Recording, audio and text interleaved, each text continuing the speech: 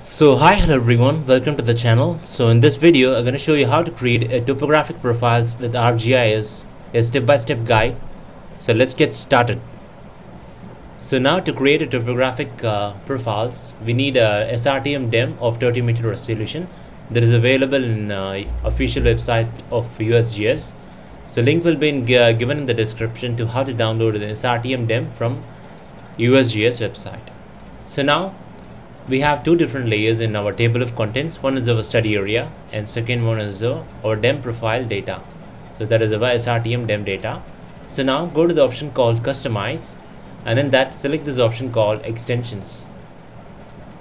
And once you did that, a new window pops up saying extension, and in that make sure that you select this extension called 3D Analyst.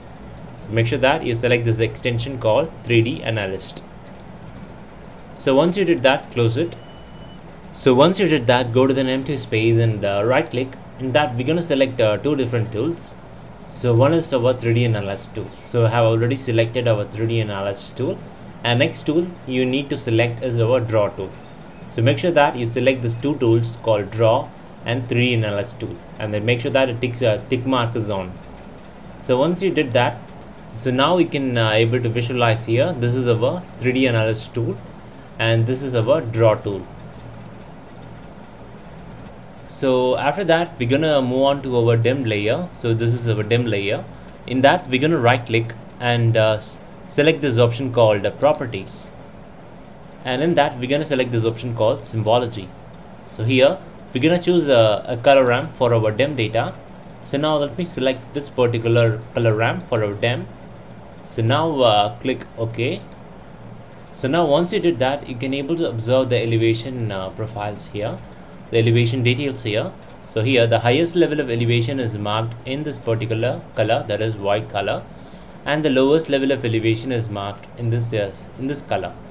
So the highest elevation is being observed in this part of the region towards the southeast part of this area has the highest level of elevation compared to the northern areas. So you can able to visualize it. So based on elevation value starting from 1109 is the highest level of elevation value, and 389 is our lowest level of elevation. So next, and now let us zoom to this part of this location. So let me zoom to this part of the study region. So now let me use my zoom tool. So basically you're going to use this particular tool. So once you did that, you can able to visualize here.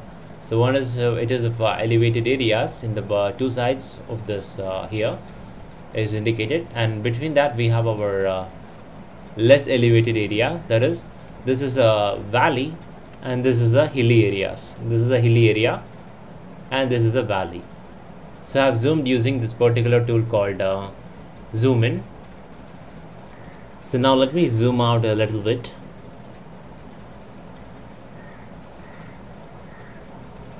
So once you did that, we're gonna draw a cross-sectional profile. For that we're gonna move on to this particular tool called so now we're gonna select from this 3D Analyst tool. So you have to click this option called the toolbar options. Select this particular option called toolbar options. We're gonna click this down arrow button. So now in that we're gonna select this particular option called interpolate line. So it creates a 3D line by interpolating the heights from the selected functional surface. So make sure that you click this option called interpolate lines. So once you did that, it appears to be like a plus like symbol. So now we're going to draw this particular line, the interpolate line, over this hilly areas as well as this valley areas. So that is on elevated areas as well as in the low elevated areas. So now let me draw this. So we're going to draw a line over this particular elevated areas. And now I'm going to draw the line over this valley areas, that is low elevated areas, and after that we're going to again move on to our elevated areas. So once you did that, and now let me show you how to extract the cross-sectional profile data from this particular line. So once you have completed your drawing your profiles over this particular elevated and low elevated areas, make sure that you double click to complete this line. So after that we're gonna move on to our 3D Analyst tool again. In that we're gonna click this option called the toolbar options. In that we're gonna select this. So once you did that, we're gonna select this particular line. That is, we have drawn our cross sectional. We have drawn our interpolate line over this elevated and low elevated areas. After that, we're gonna move on to this particular option. That is in 3D Analyst tool. We're gonna select this option called Toolbar Options. So in that, we're gonna select this option called Profile Graphs. So now I've clicked it. So now we can able to visualize and now we can clearly able to view the profile details of this particular area. So we have drawn a line over this particular elevated to a low elevated and then high elevated areas. So here you can visualize the elevation in meters. So you can visualize the elevation here. So the elevation starting from this point, it is to be a lowest and gets a bit high. And after that, when reaching towards the valley areas, the elevation drops around to 600, and again crossing this valley region, again moving towards the elevated areas, the elevations get started increasing. So you can view the elevation here. It is in 850 here in the elevated areas, and similarly the valley here is represented to be around 600 meters. So let me draw another a cross-sectional profile. So let me select this another area. So let me place this graph over this particular point, and next we're gonna draw this elevation over this particular area. So for that, we're gonna select a similar procedure. So click this option called Toolbar. In that, we're gonna select this particular interpolate line. So in that, we're gonna draw a profile over this part of the areas. We're gonna draw a line over this particular area here. So once you did that, you make sure that you double click to finish this particular line, and make sure that you select this line. You can select areas by using this arrow, select elements. You can just select like this by clicking on it. So once you did that, again move on to this option and click this option called Profile Graphs. So now we can able to visualize here the profile details here. So it is the highest elevated areas. So starting from there, we have started from elevated areas and move on to over less elevated areas, and again we are moving towards elevated areas. So you can clearly able to view that in the graphs. So we started in the low and high, and again towards the low and high. So you can view the profile details here. So now once you did that, so suppose you want to edit this particular profile, so the graphs. So for that, we're gonna click this particular, right click, and we're gonna select this option called Properties. In that, there are many options being available to edit this graph. So for that, so for example, you can change the color of our appearance of this particular line. Let's select the red color to it, and then click Apply. So you can change the color of this profile of this line. So after that, we can also add a legends, and yeah, you can do that. And suppose if you want to make some changes to the appearance, you can click this option called Appearance. So in that, so in appearance section, we have our titles, and we have title and footer.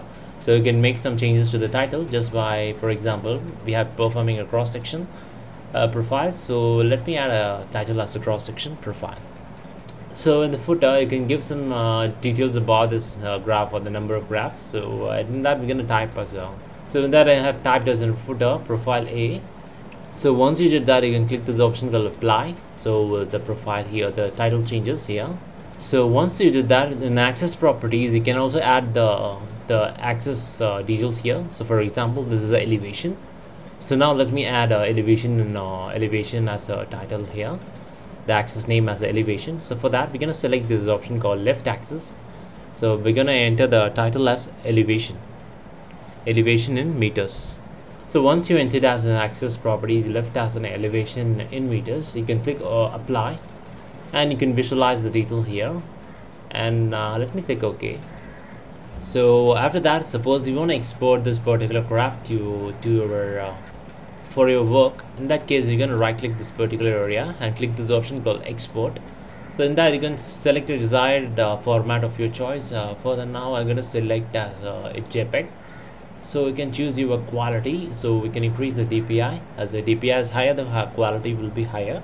So I'm going to select the DPI to be around maybe 30. So once you did that, we can there is an option called size. Yeah.